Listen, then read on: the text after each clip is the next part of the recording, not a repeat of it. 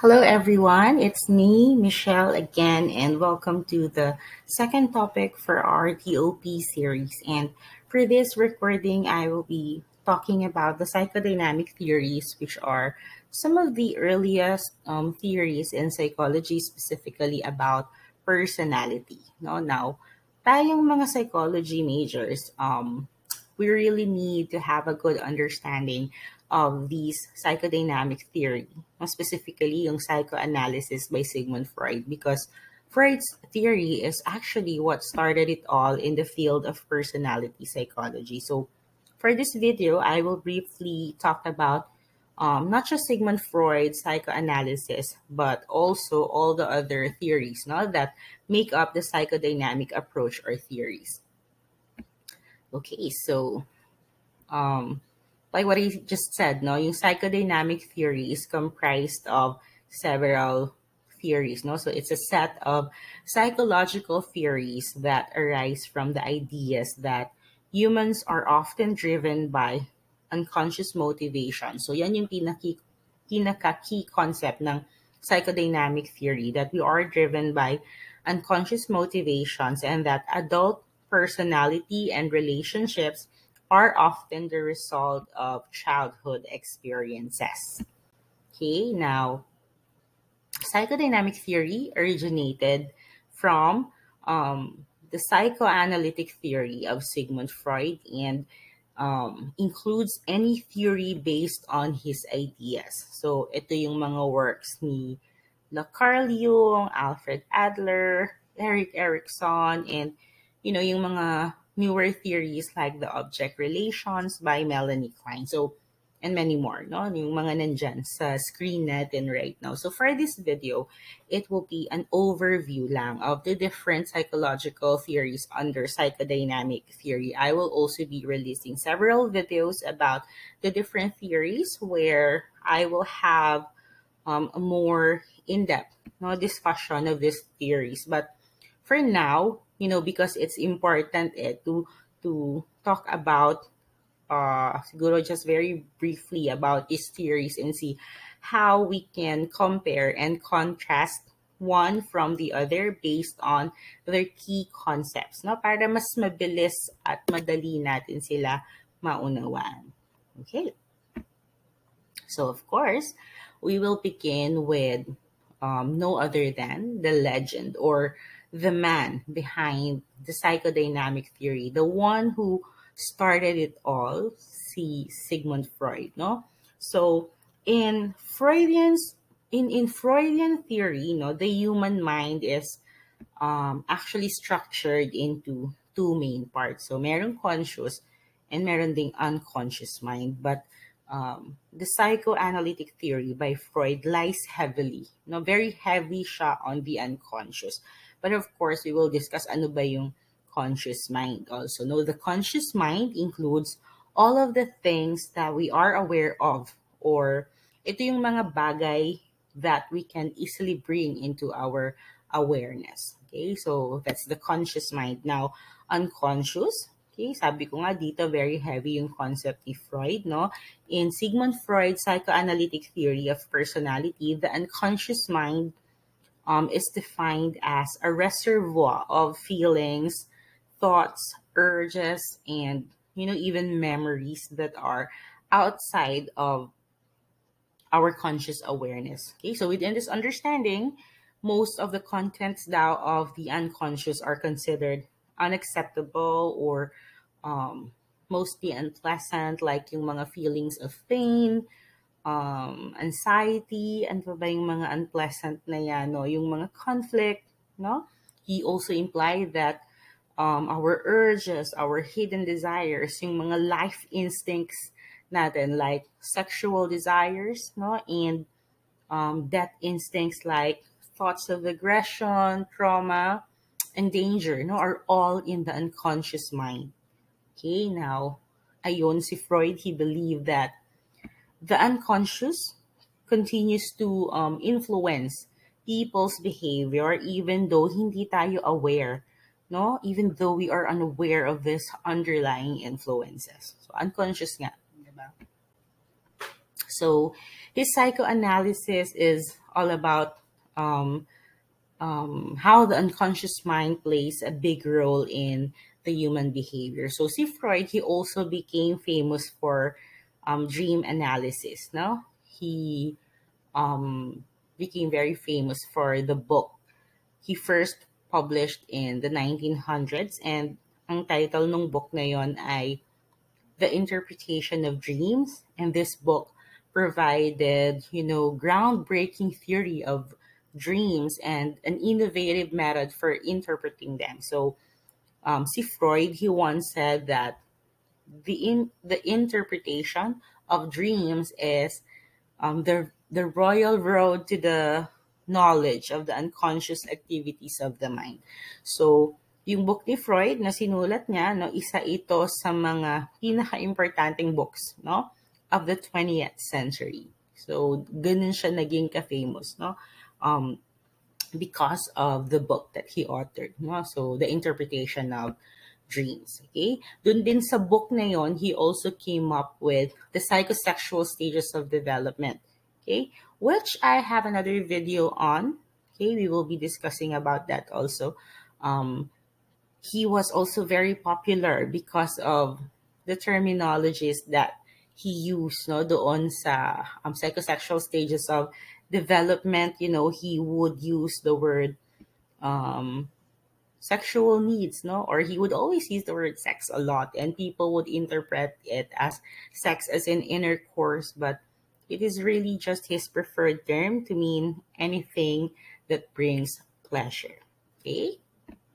So Sigmund Freud was an Austrian neurologist, and he observed that, his patients, they would exhibit psychological symptoms with no biological basis. So nakita niya na yung mga patients niya were unable to stop, their symptoms despite any conscious efforts. So he then reasoned that if these symptoms couldn't be prevented by conscious will, then maybe, they must arise from the unconscious. So, dun yun nagsimula. And, according to him, the symptoms were the result of the unconscious will opposing the conscious will.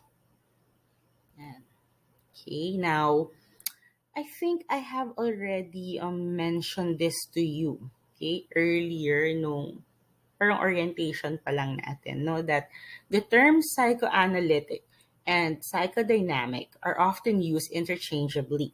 Okay, however, meron talaga siyang important distinction, no? So psychoanalytic only refers to theories developed by Freud, while the term psychodynamic references both Freud's theories, not together with the many other theories that are based on his ideas. Now, I don't want you to be confused with the two terms, no? Kaya inuulit-ulit natin siya. So, psychoanalytic theory is different. Psychoanalytic theory is under psychodynamic theory, but merong distinction yung dalawa. Okay? Ayan, so just don't be confused with the terms. So yeah, Freudian theory also divides human personality into three major components. So that's the id, ego, and the superego. Now, all of these components of the personality, they are all developing at different stages in our lives. No, they are systems. They are not part of our brain or, in any way physical. Like, you don't open the brain and see these components, no? They are systems, okay? So the id is the most primitive part of the personality, no? And it is the source of all our most basic urges, okay? So that's the claim. Now, the id is entirely unconscious and serves as the source of all libidinal energy, while the ego naman is the component of personality that deals with reality, and ang ginagawa niya is to help ensure na yung demands ni id ay nasasatisfy, no? And it should be satisfied in ways that are realistic, should be safe, and socially acceptable. No? Kasi eto na yung mga pinapakita natin outwardly. So, kailangan, socially acceptable siya. Now, the superego is the part of the personality that holds all of the internalized morals, no? And standards that, we can acquire from our families, our parents, our friends, and the society in general. So you'll learn more about this in the coming lessons, focusing specifically on Freud's theory. Okay? And now, if we would move along to the next theory, okay, and that's analytical theory by Carl Jung. So si Jung, he was very, very closely associated with Freud. Now, according to historians, they were very, very, very good friends, best friends, in fact. And so, very obviously, Jung drew a lot of his theory from Freud's psychoanalysis. So he was very popular for his ideas about the archetypes. No? So si Freud, he believed, diba, that much of our actions now are heavily motivated by the unconscious.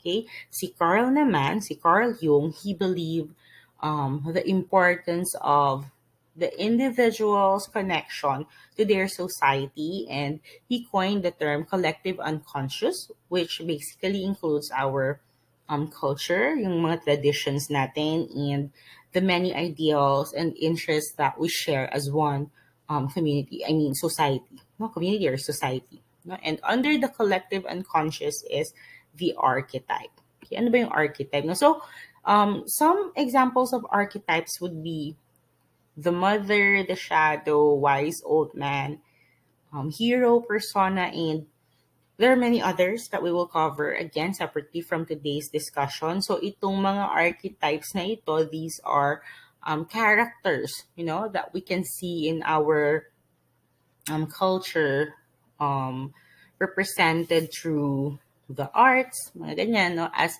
part of our collective unconscious. So si Carl Jung, he believes that for us to achieve the peak of our human personality, or yung tinatawag niyang individuation, it's actually his version of self-actualization. No? So individuation, yung term ni Carl Jung doon. No?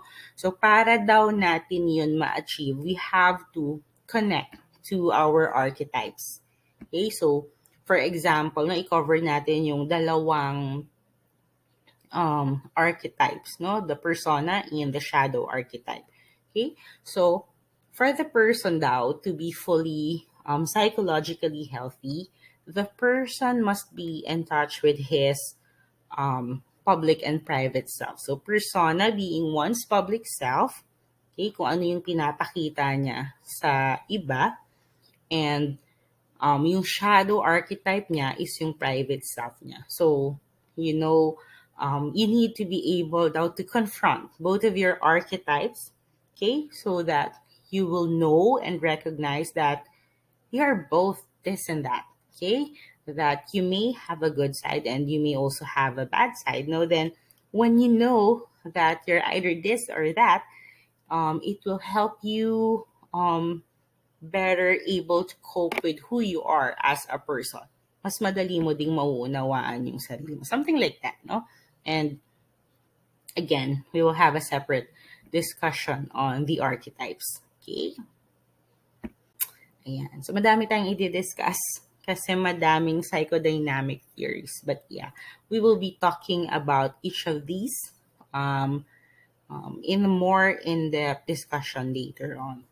Okay, so moving along to Karen Horney's psychoanalytic social theory. So Horney yan, hindi Horney. Okay, so Karen Horney. According to her, lahat tayo, mayroon tayong mga neurotic needs and neurotic tendencies. So she developed one of the best known theories of neurosis. Now, when we say neurosis, ano bang ibig sabihin nito, no? Ito yung mga mental, emotional, or physical reactions natin that are sometimes drastic and also irrational. So she believed that neurosis results from basic anxiety caused by interpersonal relationships and many other factors in situations. Okay, now Horney's theory proposed that strategies used to cope with anxiety can be overused and therefore causing them to take on the appearance of needs. Okay? Ito yung tinatawag niyang neurotic needs. In the theory, it is said that there are three broad categories of these neurotic needs. So number one, ito yung needs that move people towards others. Second, needs that move people away from others. And three, needs that move people against others. Okay, so again, we will elaborate that when we fully discuss about the psychoanalytic social theory later on. So she also said that psychologically healthy people try to meet these needs not as much as possible, while neurotic individuals or those who are psychologically unhealthy people, instead of trying to meet these needs, no, they actually obsess over these needs. Yeah. Okay. Now let's talk about Adler. So si Adler parang isa siya sa mga favorites. Sa mga favorites ko din na yung individual psychology. Now, according to Adler, proponent siya ng individual psychology, no? Ang focus niya is on the concept of striving for success versus superiority. So he believed that for the person to become psychologically healthy, he must strive for success over superiority. So dichotomy siya. Either you have to strive to be successful for yourself or for others, or you strive to become superior. Now, in a sense, some would say excessive desire to overly become superior than others may be a characteristic of a psychologically unhealthy individual. So Adler's theory focused on looking at the individual as a whole, which is why he referred to his approach as individual psychology. So yung kabuuan ng isang individual. Okay.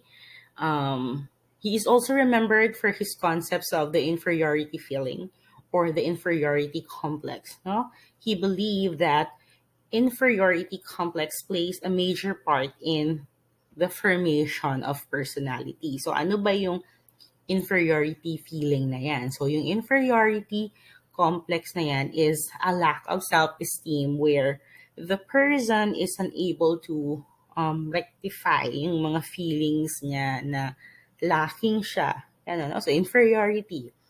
Yan. So according to Adler, the hallmark of inferiority complex is that persons are always striving to find a situation in which they excel. Okay? So parang nagtatry din kasi yung person naman actually to compensate dun sa feelings niya of inferiority.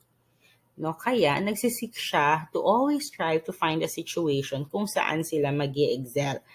Yun, di ba? So sabi dito, this drive is due to their overwhelming feelings of inferiority. Kaya sila nag-i-strive for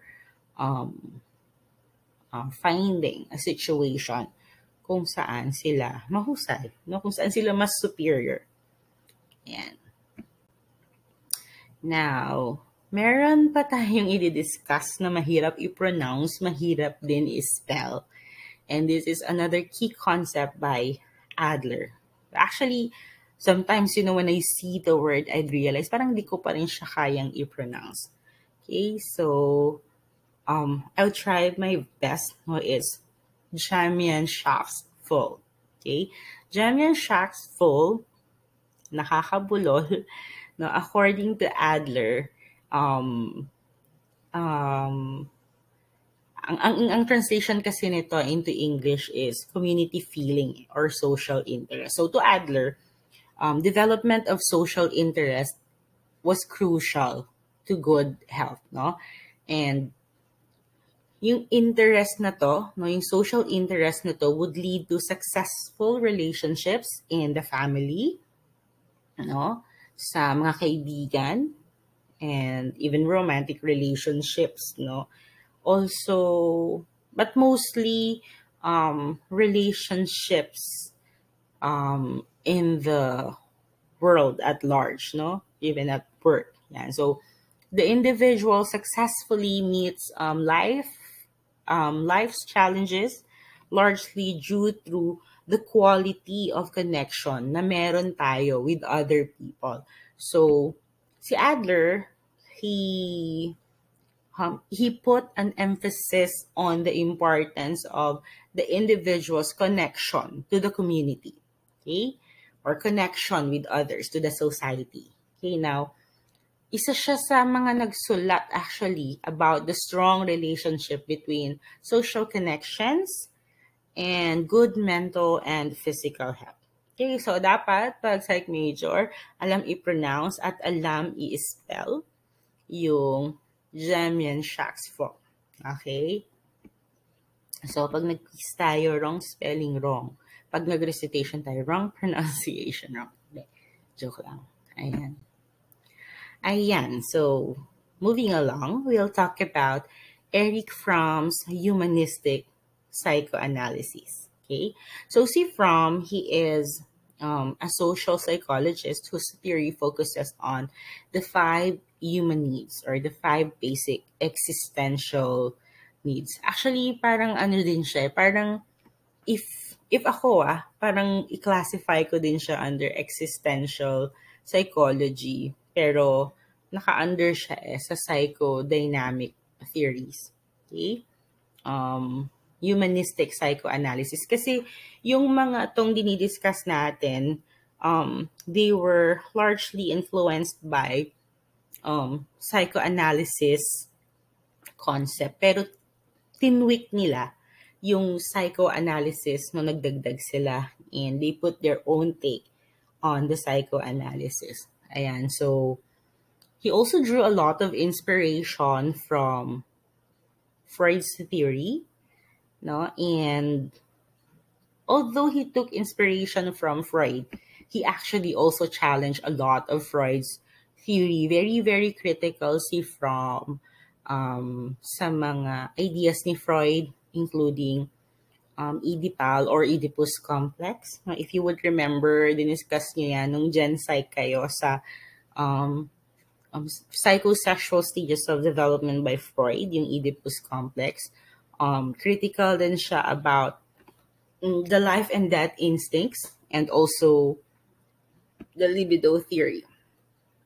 And so unlike Freud, who believed that we are mostly influenced by the unconscious and the past events in our earlier lives, si Fromm naman, he believed that society and culture also plays a very, very significant role in the individual human development. He also believed that, life was a contradiction since humans are both part of nature but also separate from it. And because of this conflict, there arises the basic existential needs, yung 5 human needs, which are 5 basic existential needs. Yung number 1, relatedness. 2nd, creativity. We have rootedness. We have identity. And we also have frame of orientation. Okay? So, we will discuss more on that next time. Ayan. Okay?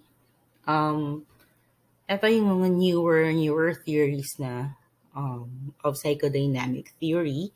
Okay, we will now be talking about Melanie Klein's object relation theory. So, Klein's theory of the unconscious focus on the relationship between the mother and the infant rather than the father and the infant one. So, itong theory niya inspired the central concepts of the object relations school within psychoanalysis. So Klein stressed the importance of the first or 6 months after birth, and itong object relations theory is a variation of the psychoanalytic theory. if you would remember yung psychosexual stages of development ni Freud, no, for every stage, merong parang biological based drive or needs na kailangan masatisfy, no, based on biological based drives, like for oral, 'di ba, yung sa mouth, ganyan. Ang kay Melanie Klein, no, she placed less emphasis on these biological based drives and put more importance on the interpersonal relationships. Okay, so for example, the intimacy and nurturing of the mother. Ayan, excuse me. So in object relations theory, um, objects are usually persons or parts of a person, such as yung very popular example is the mother's breast, no? Or symbols of any one of these. Now, pinaka-primary object dito is the mother. Okay, now the child's relation to an object, example natin yung mother's breast, serves as the prototype, no? Or yung model for the future interpersonal relationships of the individual. Okay? So, isa sa important concept ni Klein yung good breast and the bad breast. Now, if the child is always well-fed, always being attended to, being cared for, then the child sees the mother as the good breast. Pero if the child is always left crying, is being abandoned by, the primary caretaker, no, which is the mother, then the child sees the mother as the bad breast.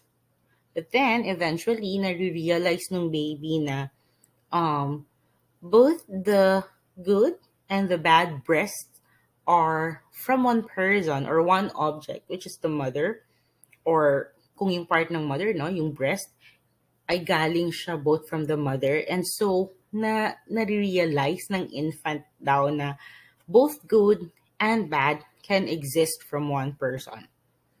Okay, now, isa din sa important concept ni Melanie Klein is yung concept of splitting.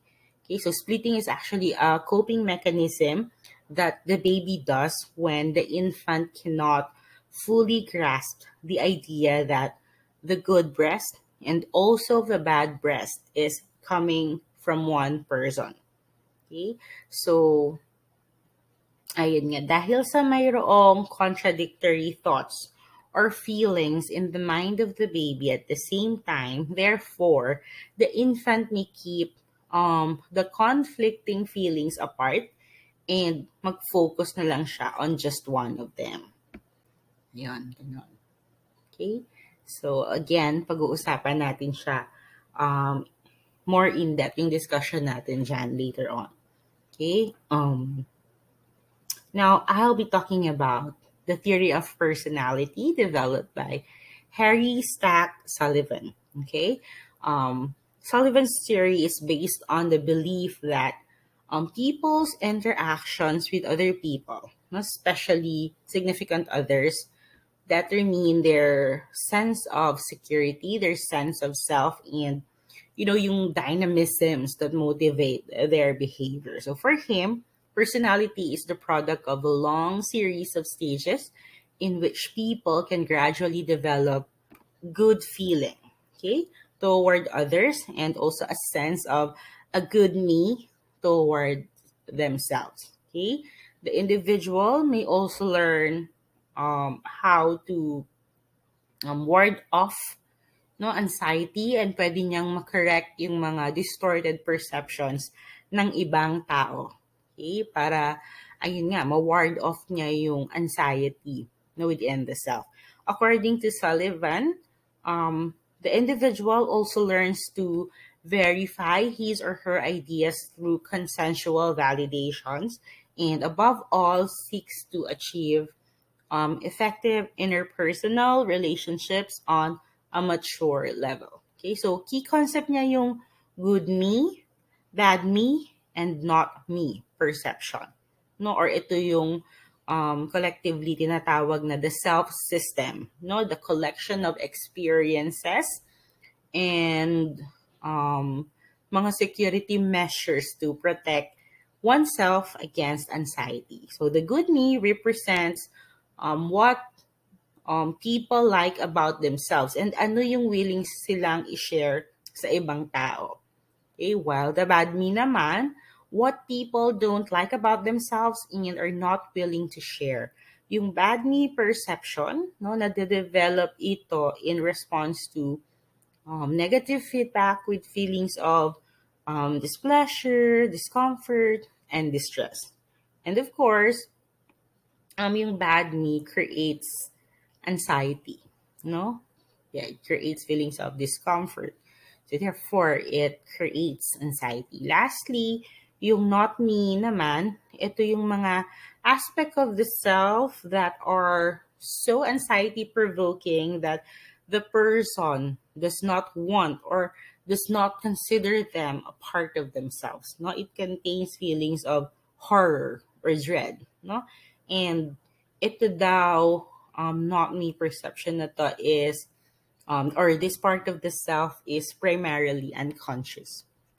Okay, so very interesting yung mga pag-uusapan natin. Okay, on the psychodynamic theory. Okay, now the post-Freudian theory of Erikson, okay, acts as an extension to the infantile developmental stages of Freud. Kasi yung kay Freud, hanggang 6 years old lang yon. So si Erikson, he incorporated yung stages of adolescence, okay, adulthood, pati yung old age, doon sa stages of development na yon. Although yung kay Sigmund Freud is focusing on the psychosexual stages of development, yung kay Erikson focuses on the psychosocial stages of development. So he suggested that contributing to the formation of one's personality is a psychosocial struggle during each stage, no? So bawat stage meron tayong struggle na pinagdadaanan or conflict, and yung mga struggle na yon may take the form of an identity crisis, especially from adolescence onward.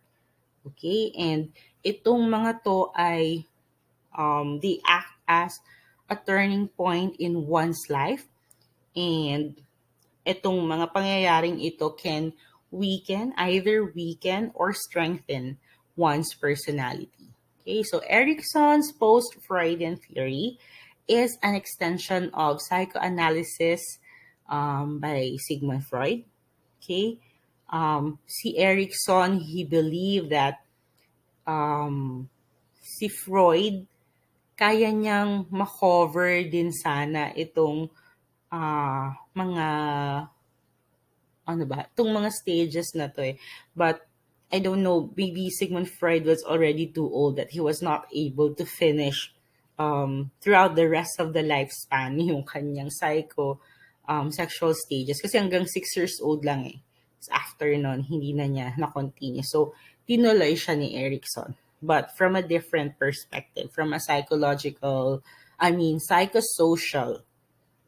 perspective. Okay, so although Erikson's life cycle approach to personality made use of the Freudian theory as the foundation, no, there were several differences that existed between Freud and Erikson. Kasi nga, si Erikson, he places more emphasis on both the historical and social influences, no, in addition, no, to his elaboration of the psychosexual stages beyond childhood. Kasi nga childhood lang yung kay Freud, no? So like those of the personality theories, no, yung post-Freudian theory ni Erikson ay reflection ito ng kanilang mga personal background.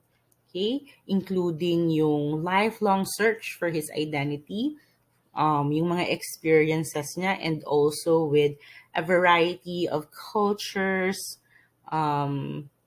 na encounter niya because he had extensive travels no, and also yung mga influences ng arts, okay, na na-experience ni Erikson. Ayan.